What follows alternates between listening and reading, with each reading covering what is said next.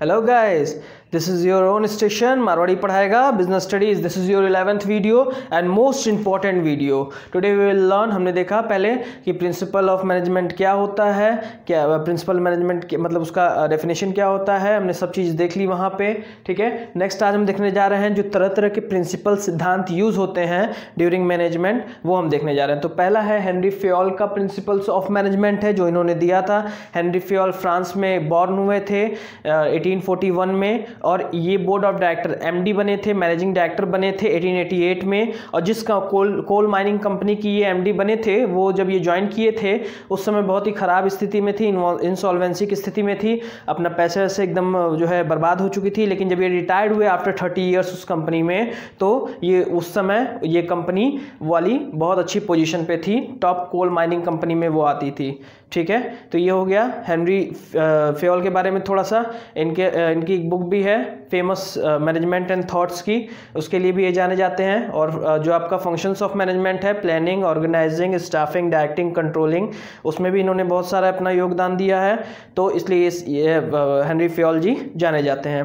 तो Henry Fayol का principles of management है, 14 प्रिंसिपल्स है. हम धीरे धीरे करके एक एक प्रिंसिपल बहुत अच्छे से यहाँ पे देखेंगे. इनका पहला प्रिंसिपल है division of work. Principle of division of work. Principle of division of work क्या कहता है? The whole work should be divided into small part. Principle of division of work कहता है कि जो सारे काम हैं वो सिर्फ एक पर्सन को नहीं देके उसको छोटे छोटे पार्ट में डिवाइड कर देना चाहिए, पर्सन टू पर्सन, क्वालिफिकेशन के हिसाब से. अब स्कूल खोलना है मुझे, तो प्रिंसिपल सर का काम प्रिंसिपल सर करें, फिजिक्स पढ़ाने का काम फिजिक्स वाले टीचर करें, इकोनॉमिक्स पढ़ाने का काम इकोनॉमिक्स वाले टीचर करें, चपरासी का काम चपरासी करे, दाई वाई जो बर्तन मांजना है वहाँ टीचर्स के लिए चाय बनाना है वो उसका काम दाई करे. तो इससे क्या है, सबके अपने अपने जब छोटे छोटे पार्ट सेट हो जाएंगे काम, तो क्या होगा, बहुत ही अच्छे से वो अपना अपना काम कर पाएंगे. और काम डिवाइड होने से एक ही काम जब सबको करना रहेगा डेली डेली, तो वो उसमें उनको महारत हासिल हो जाएगी, स्पेशलाइजेशन मिल जाएगा, जो कि आगे ऑर्गेनाइजेशन के लिए बहुत अच्छा होगा. इसीलिए principle of division of work क्या कहता है? Whole work should be divided into small part. छोटे छोटे पार्ट में सारा काम को डिवाइड कर देना चाहिए, किसी एक बंदे को सारे काम को नहीं दे देना चाहिए. कि अगर हमको स्कूल खोलना है तो हम एक प्रिंसिपल सर रख दिए, वही दौड़ दौड़ के फिजिक्स पढ़ा रहे हैं, दौड़ दौड़ के इकोनॉमिक्स पढ़ा रहे हैं, दौड़ दौड़ के चपरासी का काम कर, ऐसा नहीं होना चाहिए. सबका अपना कोई ना कोई, सबका छोटे छोटे काम सबको बांट देने चाहिए, एक आदमी को काम नहीं सौंपना चाहिए किसी भी ऑर्गेनाइजेशन का पूरा. ठीक है, तो इसका और क्वालिफिकेशन और हर चीज़ को देखते हुए हमें काम बांटना चाहिए. फिजिक्स वाले सर हैं तो उनको फिजिक्स आती है कि नहीं ये देख के, उनकी क्वालिफिकेशन है कि नहीं है वैसी, हमें ये देख के काम बांटना चाहिए. तो division principle of division of work पहला प्रिंसिपल है, पहला सिद्धांत है मैनेजमेंट का. ये कहता है, फेयोल कहते हैं कि according to this principle the whole work should be divided into small small part. छोटे छोटे पार्ट में सारा वर्क को डिवाइड करना चाहिए और छोटे छोटे पार्ट में लोगों को असाइन कर देना चाहिए, ताकि लोग क्या हों, अच्छे से उस काम को करें. इसका पॉजिटिव इफेक्ट क्या होता है? पॉजिटिव इफेक्ट ये है, स्पेशलाइजेशन आती है, क्वालिटी ऑफ वर्क इंप्रूव होता है. नेक्स्ट, स्पीड ऑफ प्रोडक्शन बढ़ता है. अब मान लीजिए फॉर एग्जांपल अगर कोई फर्नीचर की फैक्ट्री है, उसमें लकड़ी काटने का काम कोई कर रहा है, उसको डिज़ाइन करने का काम कोई कर रहा है, उसको पेंट करने का काम कोई कर रहा है, तो जाहिर सी बात है जल्दी जल्दी क्या होगा, प्रोडक्शन भी अच्छे से होगा उस फर्नीचर का, उस सोफे का, और जल्दी से वो स्पीड भी पकड़ेगा प्रोडक्शन. और क्वालिटी ऑफ वर्क भी बहुत अच्छा होगा. लकड़ी काटने का काम कोई एक लोग कर रहे हैं तो वो अच्छे से करेंगे, उसमें स्पेशलाइजेशन भी आएगी और कोई भी वेस्टेज नहीं होगा रिसोर्सेज का. और एफिशिएंसी, उनके जो काम करने का तरीका है उसमें भी क्या आएगी, जो है बढ़ोतरी आएगी, अच्छाई आएगी. एफिशिएंसी का मतलब पहले भी हमने जाना है, विदाउट वेस्टेज ऑफ रिसोर्सेज, कोई भी वेस्ट नहीं करेगा वो रिसोर्सेज. ठीक है, नेक्स्ट हमारा, अच्छा इसका जो पॉजिटिव इफेक्ट तो हमने देख लिया. नेगेटिव इफेक्ट ठीक इसका उल्टा होगा. अगर हम ये प्रिंसिपल फॉलो नहीं करते हैं ऑर्गेनाइजेशन में, तो इसका नेगेटिव इफेक्ट क्या हो सकता है कि लैक ऑफ स्पेशलाइजेशन. अगर मैं एक स्कूल खोल रहा हूँ, उसमें प्रिंसिपल सर को ही इकोनॉमिक्स पढ़ाने को कह दे रहा हूँ, बिजनेस पढ़ाने को कह दे रहा हूँ, अकाउंटेंसी पढ़ाने को कह दे रहा हूँ, तो ना वो प्रिंसिपल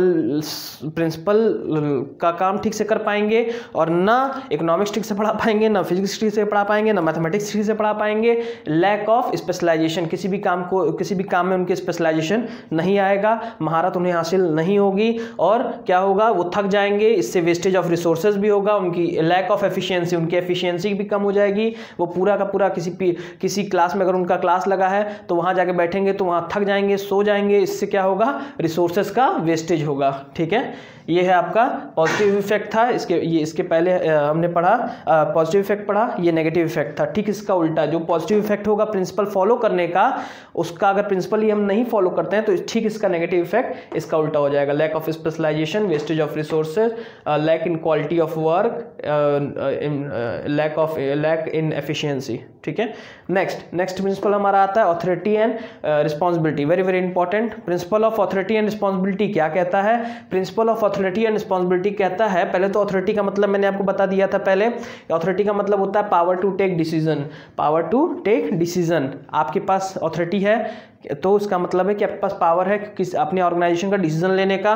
रिस्पॉन्सिबिलिटी का क्या मतलब होता है? ऑब्लिगेशन। ऑब्लिगेशन मतलब कि कानूनी तौर पे एक प्रॉपरली एक आपके पास एक रिस्पॉन्सिबिलिटी है। रिस्पॉन्सिबिलिटी का मतलब होता है, ऑब्लिगेशन का मतलब होता है कि आपको करना ही करना है। ये लॉ के अंदर में आ जाता है कि आपको करना ही करना है, अपना काम को कंप्लीट करना है, जो आपको जॉब असाइन किया गया है टाइम पर। ऑब्लिगेशन का मतलब होता है कि आपको करना ही करना है। रिस्पॉन्सिबिलिटी का ओवरऑल मतलब क्या होता है? It means obligation to complete the job assigned on time, यानी कि आपको जो काम दिया गया है उसको आप समय पर पूरा करें, ये आपका ऑब्लिगेशन है, ये आपको करना ही करना है। ठीक है, इसका मतलब होता है ऑथोरिटी। यानी कि principle of authority and responsibility क्या कहता है वो समझिएगा। There must be balance between the authority and responsibility. There must be balance between the authority and responsibility. अगर एक प्रिंसिपल हैं तो उनके पास उतनी ही ऑथोरिटी होनी चाहिए जितनी उनके पास रिस्पॉन्सिबिलिटी है, मैचिंग रिस्पॉन्सिबिलिटी होनी चाहिए। एक्सेस ऑफ ऑथोरिटी, अगर बहुत ज़्यादा ऑथोरिटी दे देंगे, बहुत ज़्यादा पावर दे देंगे डिसीजन लेने का, विदाउट मैचिंग रिस्पॉन्सिबिलिटी, अगर मैच नहीं करा, अगर हमारे वहाँ मान लीजिए चपरासी है, चपरासी को पावर दे दिए कि तुम प्रिंसिपल सर को तुम भगा सकते हो, प्रिंसिपल सर को तुम निकाल सकते हो, तो ये क्या हो गया? ये एक्सेस ऑफ ऑथोरिटी हो गई विदाउट मैचिंग रिस्पॉन्सिबिलिटी। उसके पास कोई रिस्पॉन्सिबिलिटी नहीं है और ऑथोरिटी इतनी ज़्यादा है, तो इसका कोई मतलब ही नहीं रह गया।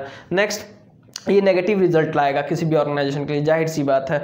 अगर इसी काम ठीक उल्टा करें, अपोजिट ऑफ दिस विल, मतलब क्या हुआ कि अगर एक्सेस ऑफ रिस्पॉन्सिबिलिटी हो गया विदाउट मैचिंग ऑथोरिटी। अगर हमको मेरे फादर ने काम दिया बिजनेस का कुछ भी कि भाई ये करिए, और रिस्पॉन्सिबिलिटी तो दे दी लेकिन कोई डिसीजन, मुझे कोई डिसीजन लेने का अधिकार नहीं दिया, ऑथोरिटी नहीं दी, तो जाहिर सी बात है कि मैं हर वक्त जो है दौड़ दौड़ के उनके पास जाऊँगा कि ये कर लूँ कि नहीं कर लूँ, ये तो मैं समय पर काम अपना कंप्लीट नहीं कर पाऊंगा। ठीक है, तो अगर ऐसा होता है तो क्या हो सकता है कि मैं अपना काम टाइम पे कंप्लीट नहीं कर पाऊंगा जो मुझे मिला हुआ है, और जो क्या करेगा, गलत रिजल्ट लाएगा किसी भी ऑर्गेनाइजेशन के लिए। तो सिंपल सी बात है, ऑथोरिटी और रिस्पॉन्सिबिलिटी क्या कहता है? ऑथोरिटी और रिस्पॉन्सिबिलिटी सिद्धांत ये कहता है फेयोल का कि अगर आप ऑर्गेनाइजेशन में हैं तो आपके पास जो ऑथोरिटी है उसके हिसाब से बैलेंस करके आपके पास रिस्पॉन्सिबिलिटी भी होनी चाहिए। अगर ज़्यादा ऑथोरिटी है, कम रिस्पॉन्सिबिलिटी है तो भी खतरनाक है, और अगर ज़्यादा रिस्पॉन्सिबिलिटी है और कम ऑथोरिटी है तो वो भी क्या है, वर्कर्स को काम कंप्लीट करने पे, समय पे काम कंप्लीट करने नहीं देगा। ये कहता है there is need bring parity, there is need bring parity between both for best result.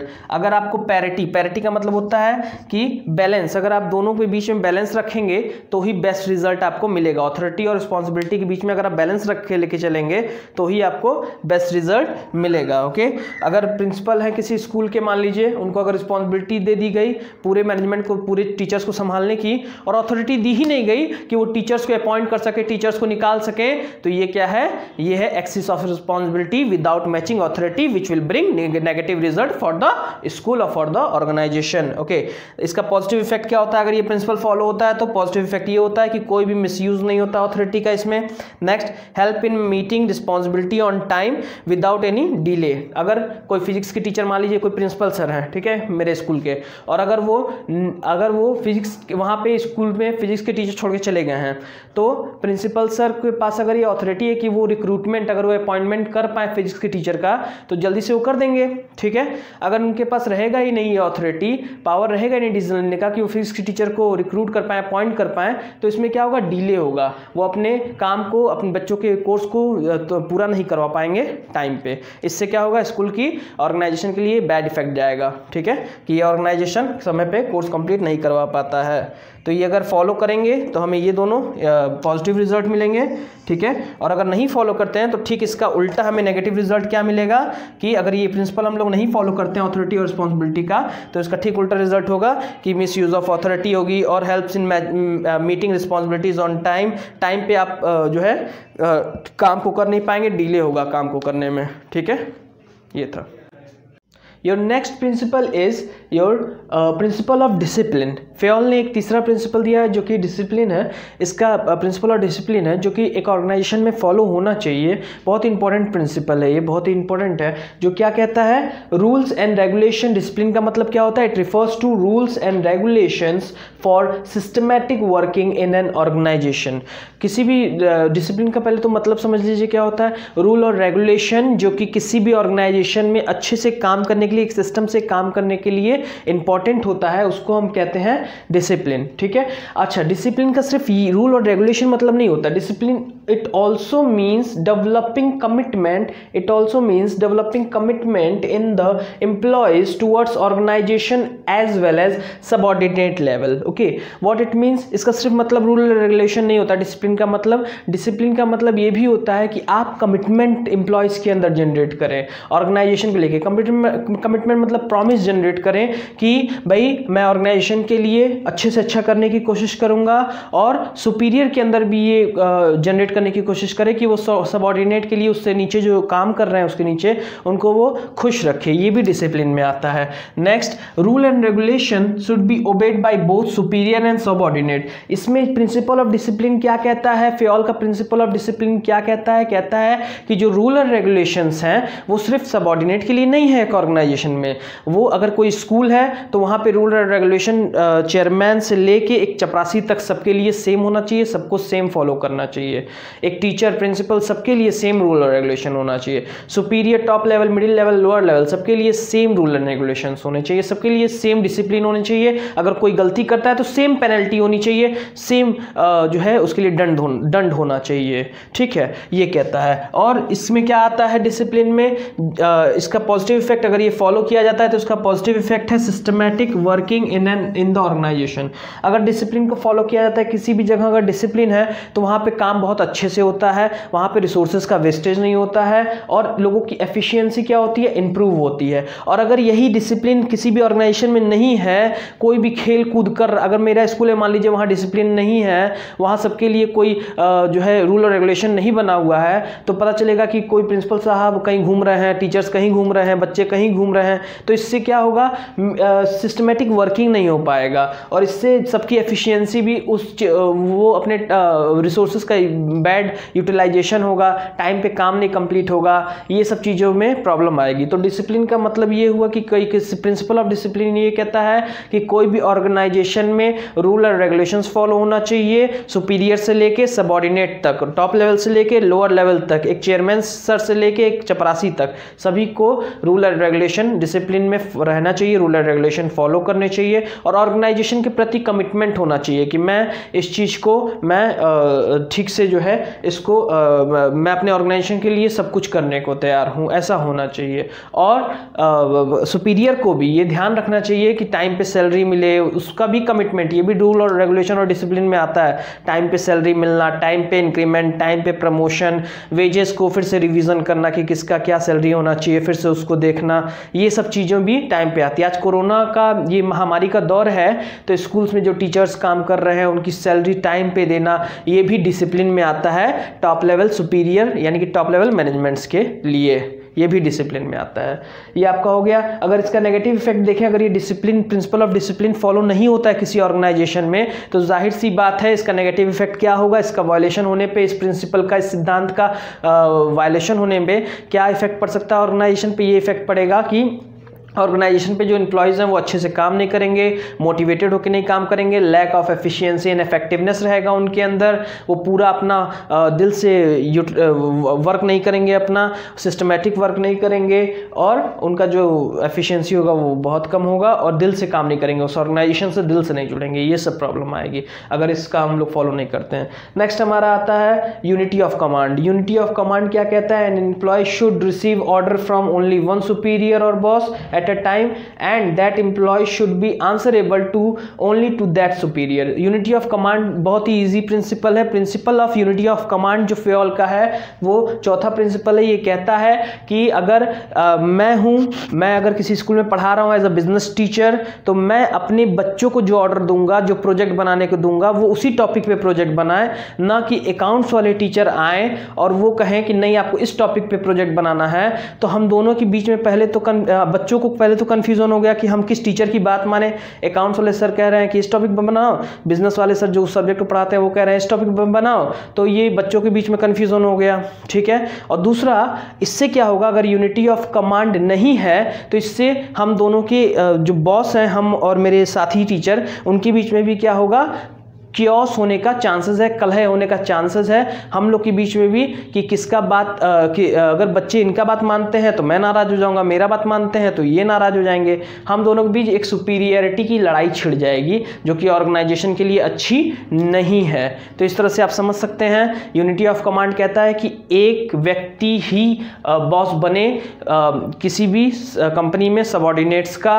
ऐसा ना हो कि 2-4 बॉस हैं, कोई इधर कह रहा है कि तुम ये काम करो, कोई उधर कह रहा है तुम वो करो, कोई एक ही एम्प्लॉय को 4 लोग डायरेक्शन दे रहे हैं और वो बेचारा कोई काम नहीं कर पा रहा है और इसको बहाना भी बनाने का उस एम्प्लॉय को मौका मिल गया, अरे वो तो बोले थे ये करने के लिए, अरे वो तो बोले थे ये करने के लिए, अरे वो तो बोले थे इस टॉपिक बनाने के लिए। इससे क्या हो गया, वो तो बोले थे बिजनेस में ये करने के लिए, तो इससे क्या हो गया कि हमारा पूरा का पूरा वहाँ का ऑर्गेनाइजेशन का सिस्टमेटिक वर्किंग खराब हो जाएगा अगर ये यूनिटी ऑफ कमांड फॉलो नहीं होगा तो। और इसका पॉजिटिव इफेक्ट देखिए क्या है, नो कंफ्यूजन फॉर सबऑर्डिनेट। अगर एक बॉस एक सुपीरियर डायरेक्शन देता है सबऑर्डिनेट्स को तो कोई कंफ्यूजन नहीं होता है, एम्प्लॉयज को भी एक्सक्यूज का मौका नहीं मिलता है, बहाने का मौका नहीं मिलता है कि सर काम नहीं कंप्लीट हो पाया क्योंकि 2-2 लोग हमको डायरेक्शन दे रहे थे, ऐसा भी एम्प्लॉयज नहीं कह सकते हैं। ठीक है, क्योंकि यहाँ पे एक ही बॉस है। Unity of command, principle of unity of command कहता है कि एक बॉस होना चाहिए एम्प्लॉयज को, सबऑर्डिनेट्स को डायरेक्शन देने के लिए कि उनको क्या काम करना है, कैसे काम करना है। तो इसका पॉजिटिव इफेक्ट है, अगर ये फॉलो होता है ये प्रिंसिपल तो इसका पॉजिटिव इफेक्ट है, कहीं पे कंफ्यूजन नहीं होगा सबऑर्डिनेट को, टाइम पे काम कंप्लीट होगा और ईगो क्लैश नहीं होगा। ईगो क्लैश का मतलब वही वाला जो मैंने एग्जांपल आपको बताया था अकाउंट्स टीचर और एक बिजनेस टीचर का। नेक्स्ट, इसमें क्या होगा, इंप्रूव इफेक्टिवनेस इन वर्क, लोगों टाइम पे काम कंप्लीट होगा। अगर इस तरीके से 2 बॉस रहेंगे तो एम्प्लॉय बहाना कर सकता है कि अरे टाइम पे सर इसलिए नहीं कंप्लीट हो पाया क्योंकि 2 लोग हमको डायरेक्शन दे रहे थे, मैं कंफ्यूज हो गया था, ऐसा कह सकता है। लेकिन अगर principle of unity of command follow होगा एक ऑर्गेनाइजेशन में तो कभी ऐसा नहीं कह पाएगा। तो इसका नेगेटिव, अगर ये प्रिंसिपल फॉलो नहीं होता है तो इसका नेगेटिव इफेक्ट क्या हो गया, इसका नेगेटिव इफेक्ट इसी का ठीक उल्टा हो गया।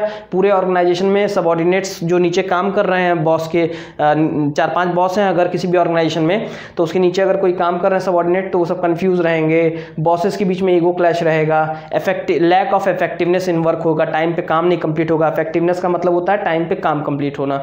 ये आपका हो गया यूनिटी ऑफ कमांड। नेक्स्ट हम आते हैं, बहुत इजी है, यूनिटी ऑफ डायरेक्शन पे। 5th प्रिंसिपल है फेयोल का, ये कहता है यूनिटी ऑफ डायरेक्शन कि अगर एक कंपनी है वो कॉस्मेटिक का भी सामान बना रही है, वो मेडिसिन लाइन में भी काम कर रही है, वो एजुकेशन लाइन में भी काम कर रही है और वो फर्नीचर की फैक्ट्री भी है उसके, तो सभी का जो डिपार्टमेंट है वो अलग अलग होना चाहिए और वन प्लान। इसका स्लोगन क्या है यूनिटी ऑफ डायरेक्शन का, one plan means one unit means one plan. मतलब क्या है कि अगर कॉस्मेटिक का सेक्टर डिपार्टमेंट है तो उसके लिए अलग प्लान होना चाहिए, एक प्लान होना चाहिए। अगर आपका ये एजुकेशन मेडिसिन का डिपार्टमेंट है तो उसका अलग प्लान। मेरा मान लीजिए मैं खेतान इंडस्ट्रीज के नाम से मैंने अपना कॉस्मेटिक का बिजनेस शुरू किया, तो वो उसका जो प्लान होगा वो अलग होगा उसको काम करने का, क्योंकि बिजनेस इन्वायरमेंट सभी के लिए सेम नहीं होता है। वो कॉस्मेटिक्स का सामान शादियों में ज़्यादा चलता है, जब ये शादियाँ होती हैं तब ज़्यादा चलता है। इसका मेडिसिन का सामान, मेडिसिन जब आज कोरोना का दौर है तो इस समय मेडिसिन की फैक्ट्री मेरी अगर रहती तो बहुत रन करती, तो उसके लिए मुझे अलग प्लान रखना पड़ता। तो इसीलिए कहा गया है यूनिटी ऑफ डायरेक्शन कहता है कि काम सभी लोग एक डायरेक्शन में करें, ऑर्गेनाइजेशन गोल को पाने के लिए करें, लेकिन सबका जो डायरेक्शन है, अगर अलग अलग फील्ड में अलग अलग फैक्ट्रीज हैं, अलग अलग काम की फैक्ट्री है, कोई कॉस्मेटिक की फैक्ट्री है मेरी खेतान की, कोई स्कूल है खेतान का, कोई अगर फर्नीचर की फैक्ट्री है खेतान की, कोई अगर मेडिसिन की फैक्ट्री है खेतान की, तो सबका प्लान अलग होगा और सबका आपका यूनिट सब अलग है ही है, वो सब उसको यूनिट्स कहते हैं। ठीक है, इसीलिए कहा गया यहाँ पे 1 यूनिट मीन्स 1 प्लान। ठीक है, नेक्स्ट हमारा आता है, लेकिन सबका डायरेक्शन एक ही होगा कि खेतान इंडस्ट्रीज को आगे बढ़ाने का। सबका डायरेक्शन, सबका मोटिव क्या होगा? ऑर्गेनाइजेशनल गोल को अचीव करने का ही होगा। Each department and a group having common objective must have 1 head and 1 plan only. सभी डिपार्टमेंट, कॉस्मेटिक्स का है तो वहाँ पे एक हेड होना चाहिए, एक सुपीरियर होना चाहिए, और एक वो अलग डिपार्टमेंट हो जाएगा, वो अपना अलग तरीके से प्लान पे काम करेगा। मेडिसिन का डिपार्टमेंट है मेरा, तो वहाँ पे एक अलग हेड होगा, वो अपना अलग प्लान से काम करेगा। ठीक है, नेक्स्ट यही है। नेक्स्ट इसका पॉजिटिव इफेक्ट, अगर ये प्रिंसिपल फॉलो होता है यूनिटी ऑफ डायरेक्शन, तो इसका पॉजिटिव इफेक्ट क्या है? सभी जो मेरी फैक्ट्रियाँ हैं उन सब में काम ढंग से होगा और अचीवमेंट ऑफ ऑर्गेनाइजेशन गोल होगा, हमको प्रॉफिट अच्छा मिलेगा। मेरा जो ऑर्गेनाइजेशन का गोल है, चाहे वो जो भी हो, गोल हो, चाहे वो जो भी हो, ग्रोथ हो, सर्वाइवल हो, प्रॉफिट हो, सोसाइटी का वेलफेयर हो, पर्सनल मेरे एम्प्लॉयज़ का वेलफेयर मैं करना चाहता हूँ, क्या मेरा कॉमन गोल है वो भी अचीव करने में हेल्प मिलेगा अगर ये प्रिंसिपल फॉलो होता है तो यूनिटी ऑफ डायरेक्शन। और effects of all the employees gate unified towards 1 direction only. और अगर सबका अपना अपना प्लान है तो सब आगे बढ़ेंगे, मेरा सारा फैक्ट्री आगे बढ़ेगा, कॉस्मेटिक का, मेडिसिन का, एजुकेशन का या फर्नीचर का, सब फैक्ट्री आगे बढ़ेगा सारे, और आगे बढ़ेगा सारा फैक्ट्री। अगर मेरा आगे बढ़ेगा तो मैं आगे बढ़ूंगा, मेरा ऑर्गेनाइजेशन गोल पूरा होगा। यानी कि सारा फैक्ट्रीज मेरा एक डायरेक्शन में काम कर रहा है, किस तरफ? ऑर्गेनाइजेशन के गोल को अचीव करने के लिए, खेतान का नाम करने के लिए। ठीक है, तो इसलिए यहाँ पे लिखा हुआ है, अगर ये फॉलो किया जाता है ये प्रिंसिपल, तो इसका पॉजिटिव इफेक्ट है effects of all the employees gate unified. मतलब कि जो काम है, जो एम्प्लॉयज़ अपना शो कर रहे हैं काम, उनका एफर्ट्स जो है वो सारे एम्प्लॉयज़ का एक हो जाएगा। गेट यूनिफाइड, यूनिफाइड का मतलब एक हो जाना, टुवर्ड्स 1 डायरेक्शन, एक डायरेक्शन में। किस डायरेक्शन में? खेतान को आगे बढ़ाने के डायरेक्शन में। Thank you.